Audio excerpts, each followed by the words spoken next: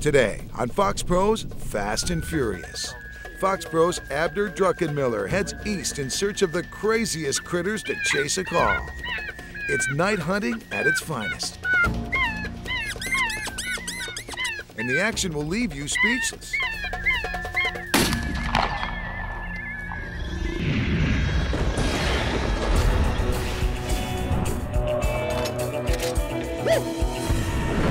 So I'm trying to think what Coyote's going through right now. That's what I'm talking about. Bird down, baby.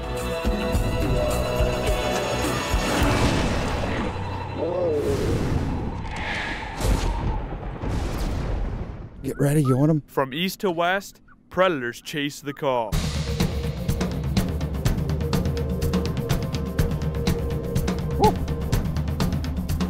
They offer a fast action hunt that can leave you speechless. The best part, opportunities are endless. No matter where you live, there's probably a critter waiting, sometimes in the most unlikely places.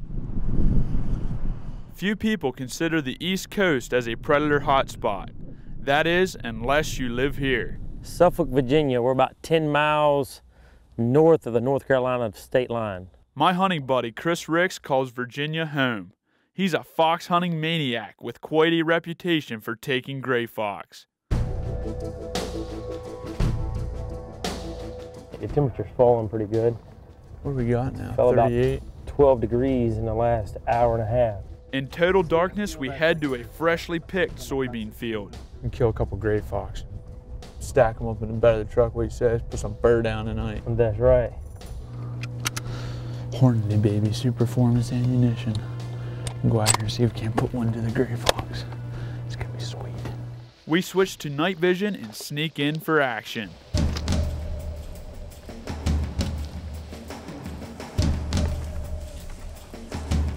Here we go. This is Chris's first hunt of the season, and my first shot at a Virginia gray. He says the fox are loaded on this private property. We turn on gray fox distress and scan the horizon for glowing eyes. Within moments, our first gray fox skirts the field edge.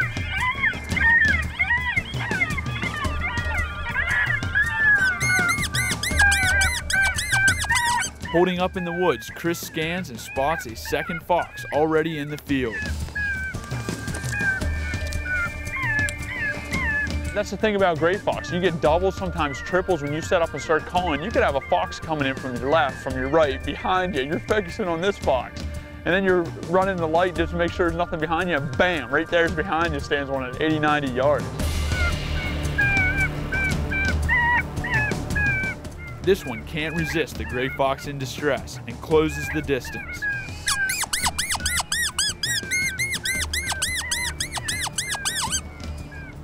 I don't think he's coming any closer. He's just going left, right to left. All right, he's going downwind. We'll go ahead and take him. Go ahead and stop him.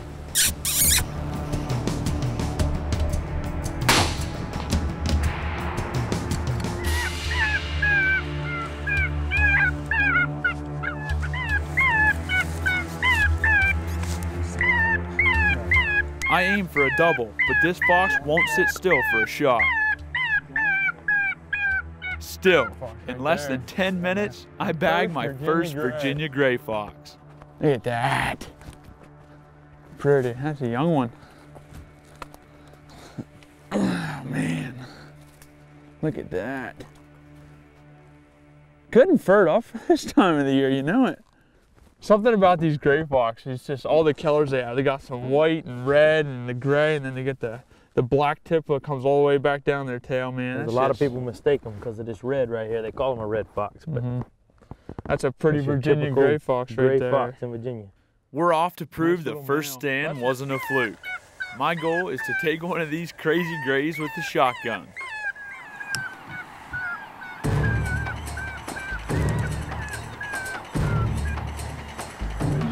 When you see the eyes come out, it's just, the thrill of it is you don't know what it is yet. Whether it be a fox, a bobcat, or a coyote, until he gets up there closer where you really know what it is.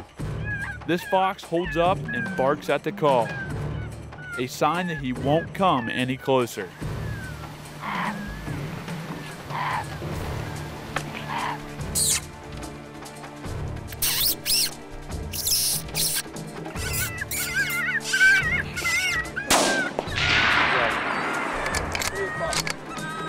Hey, there he is. There he is right there.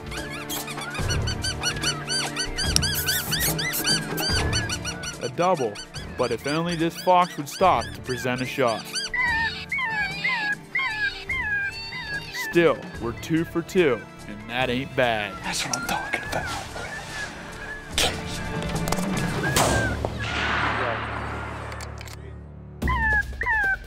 Coming up, we've only just begun. Abner grabs his shotgun and the Grays get close and personal. Then, the pressure is on Chris. Will this Predator Pro hit his mark? You're about to find out. You're watching Foxpro's Fast and Furious.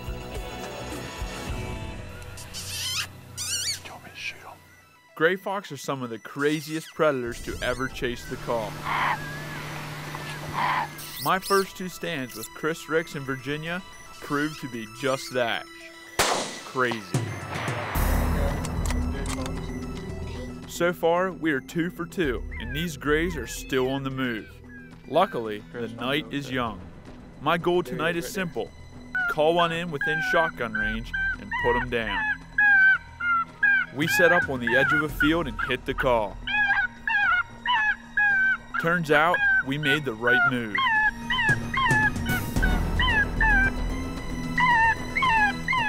This Gray is coming hard. It's just so cool whenever you see those eyes for the first time when they pop up at like 200 yards. And then all you see is just hopping, bopping in there the whole way to the call within 20 yards. It don't get no better than that. It just don't. At 30 yards, I decided enough is enough.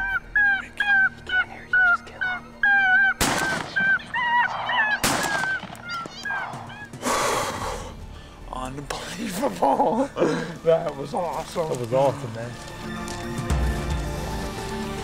Dude, that was crazy. I can't believe how he come down that road right to us. Where's this thing at? The old heavy shot dead coyote did the number on that one right there. Look at that. Right in the path. Whew. Pretty Gray right there. Another little female. Another one. Man, that was sweet. Well, how long were we even playing the call there? Maybe a minute. You're like, right here, Maybe a coming minute down the tops, road. and he come right down the road. With 3 fox already on the ground, we get back to work. I trade in my gun for the Light Force Spotlight and prepare to scan. I love the call and run the light. I don't know why. I mean, I enjoy shooting, but when I'm calling, I feel like I have them on a string that are just coming into the call and running in that light. It does something to you. I enjoy running the light. It's up to Chris to keep our perfect streak intact.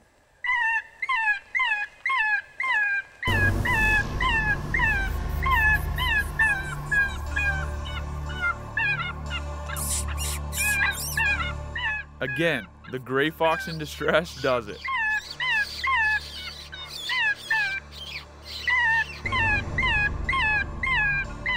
Only the cover proves to be too thick.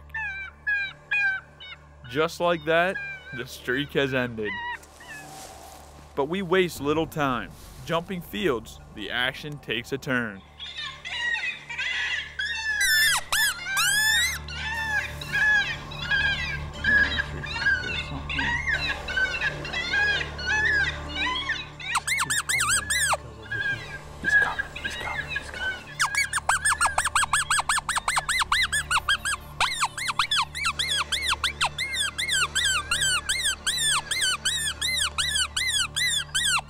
This time, it's a coyote.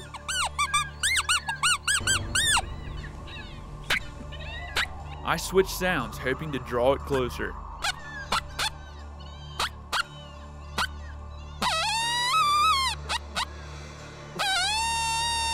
So many times I've got fixated on one animal, and he may take 5 minutes, and you forget about the rest of the field. You're running the light just to make sure there's nothing behind you, and bam, right there's behind you stands one at 80, 90 yards. Over here, Chris, come through the fog right here, great fox.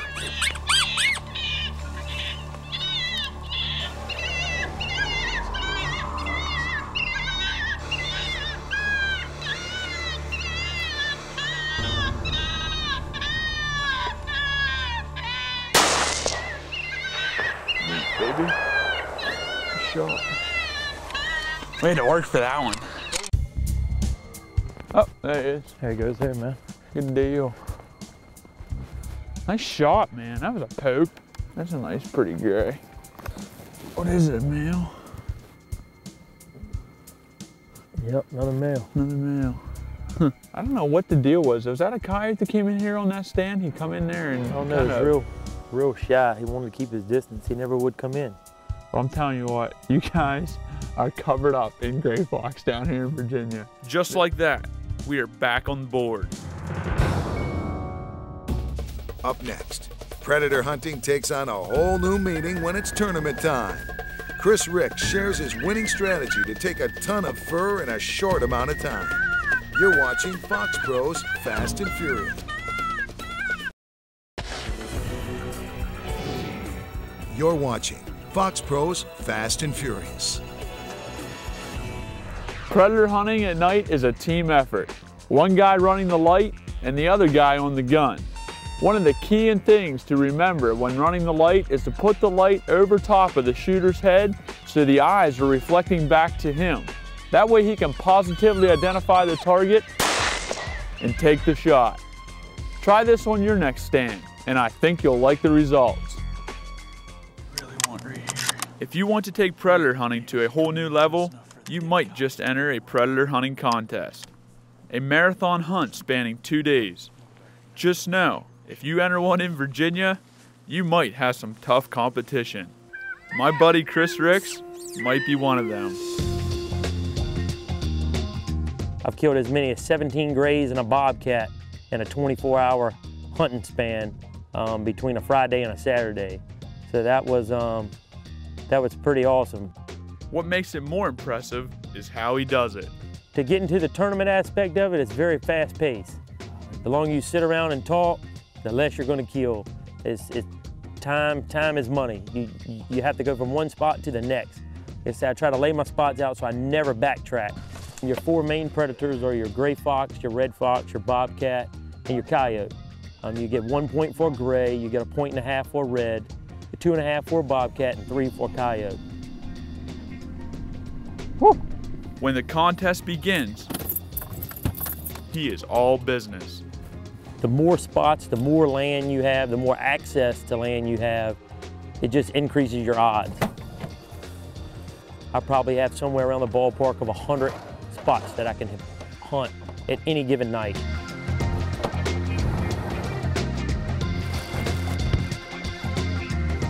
All about the numbers. The more chances you have, the more chances you have of killing.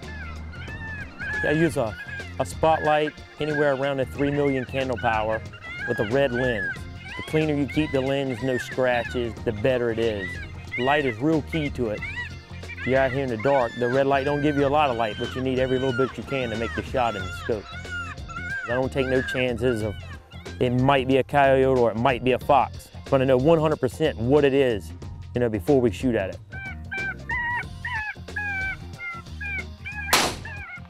Shoot, scan the field, turn your call on for maybe 2 minutes. There may be something else around.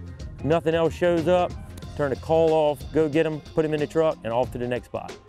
Chris is a very successful contest hunter. He's been doing this for a long time, but again, he has access, and that's why he comes out of these contests successful and as the contest winner a lot of times. I love the competitive side of it. It's just the adrenaline, to know that everybody is out there to win one thing, and you just have to excel to try to put yourself above them. Still to come, the boys head out for another night in fox country. The question becomes, how many can you call at one time? And how close will they get? You're watching Foxpro's Fast and Furious. Town of Suffolk. It offers some of the best gray fox hunting in the country. Thick, swampy habitat and small crop fields make for a perfect gray fox setup.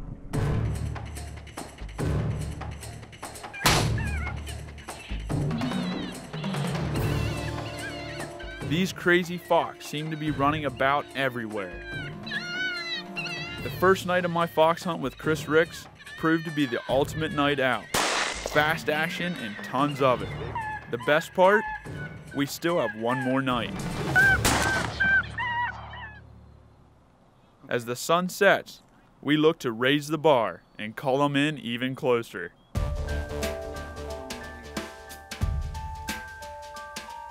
In order to hunt at nighttime with a spotlight and a rifle, you have to have written permission from the landowner to be able to hunt his property. Really? Yep. Do you have any of those Yeah, slips? I've got these forms printed out here, and I get them, and it just tells them my name, my address. I give them my telephone number. So how many permission slips do you figure you got signed? I probably have close to 100. Wow, so a lot of access. Yep. We waste little time, starting right after sundown.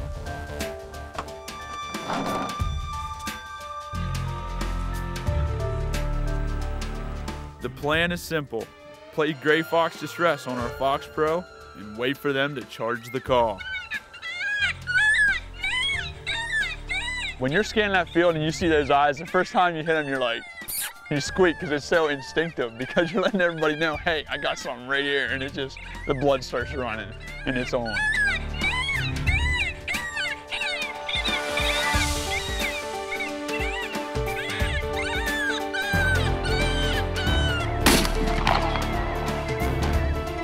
He's come from a long ways before he ever got here. That was a poke out there for the shotgun, but I knew it was going to happen. He was going to get behind us, and then he was gone. Yeah, just going to make sure he's not laying over there. I don't think he is. That was quite a poke, but we'll make sure.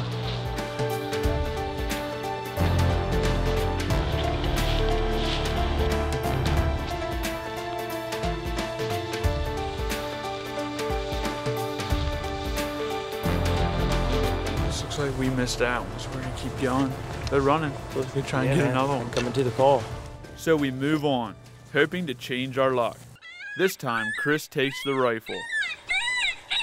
Instantly, we spot two sets of eyes. In front and behind us.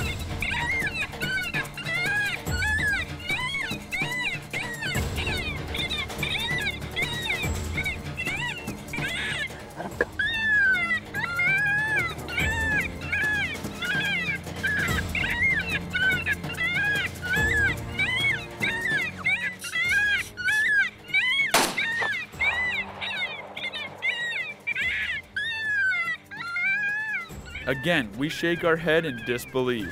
That fox came to 15 yards. In a game of inches, we accept the missed opportunity as part of the hunt. After 2 nights of hunting, it all comes down to this last stand. When I'm running the light, I scan the field very fast. When you get eyes, they're gonna stand out like tractor reflectors.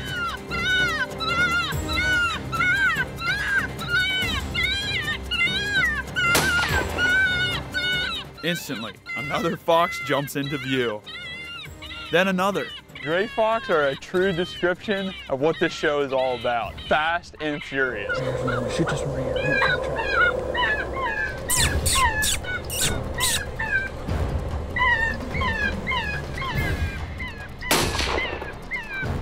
That was fast. That was furious. Give me some, Chris. That baby right there. It don't get no better than that. That's a big old gray right there. Pretty gray fox. For a female? For a female. Look at that. They're just cool looking. Man, that was sweet, dude. Oh, right there's number 2. There he is. Look at that. Maybe a male? Again, that's a bigger one there. Big old male, he's running the roost out here. Yep, he was probably. This is the one that came from way out there, way the whole out. way in. He was probably 300 yards when we first spotted him. He was probably thinking, what's going on with my turf? Way to seal the deal on a double right there, Chris. That was awesome, man. Appreciate it. Thanks for having us down here. It's been a blast. Thanks for coming, man. I think I got him about figured. Yeah.